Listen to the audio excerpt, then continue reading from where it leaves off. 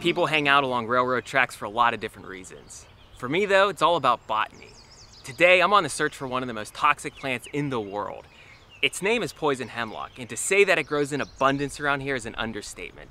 This habitat is teeming with poison hemlock. And that's not too bad of a thing for us because poison hemlock is the star of today's video. It's right over there, and summer is the perfect time to observe poison hemlock in eastern North America because we can easily see its conspicuous flowers. So let's take a few steps that way and talk about poison hemlock some more.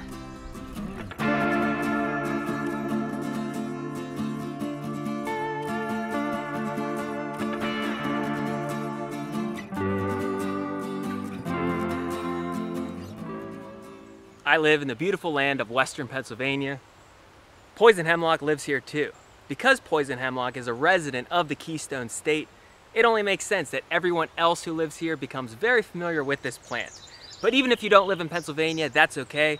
Poison hemlock is now naturalized in almost every single state in the United States, though it was traditionally confined to Europe, Western Asia, and North Africa.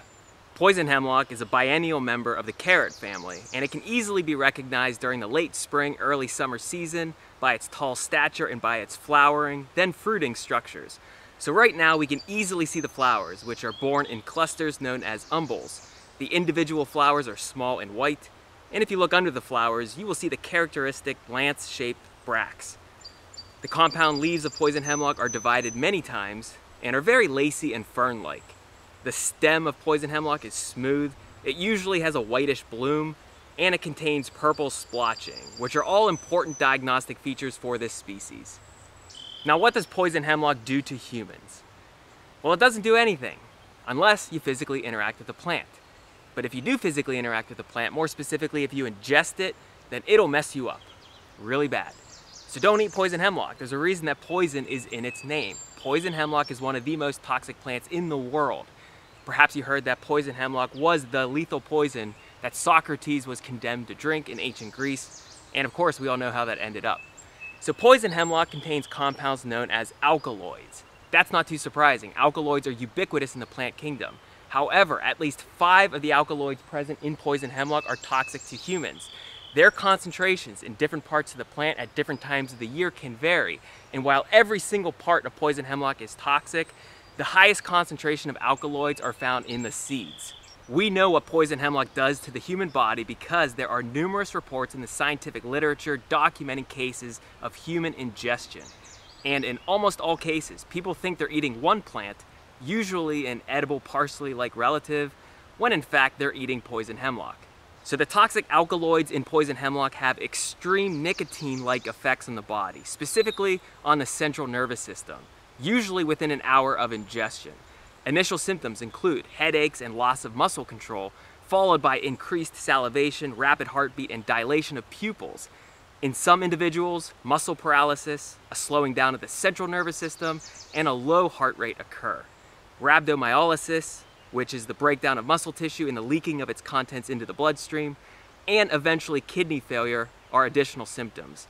In almost all cases, affected individuals experience paralysis of their legs, and although higher neurological functions like consciousness, speech, and cognition are preserved until the end, death, which is not an unlikely outcome, is usually the result of respiratory failure and paralysis of the respiratory muscles. Now, quite a few papers documenting the cases of poison hemlock ingestion and intoxication can be accessed. One from the Medical Journal of Australia described 2 men that had consumed large amounts of alcohol the previous night. They were observed going out after midnight and returning an hour later carrying a quantity of green vegetable matter. They were seen boiling this leaf matter in a pot full of water, and then were not seen from about 2:30 a.m. until their discovery at 10 a.m. Well, both men were dead by 10 a.m., and a toxicological examination confirmed the presence of alkaloids from poison hemlock in their bodies. The same paper reported an incident involving a 3-year-old boy and his peers who ate what they called carrot weed, but it was in fact poison hemlock.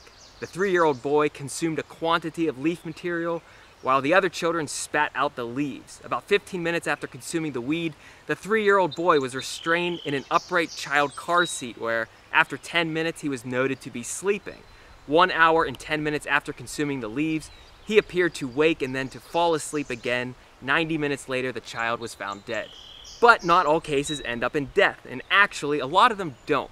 One paper described an incident involving a 6-year-old girl who ate what she thought was parsley from her garden, but it was in fact poison hemlock.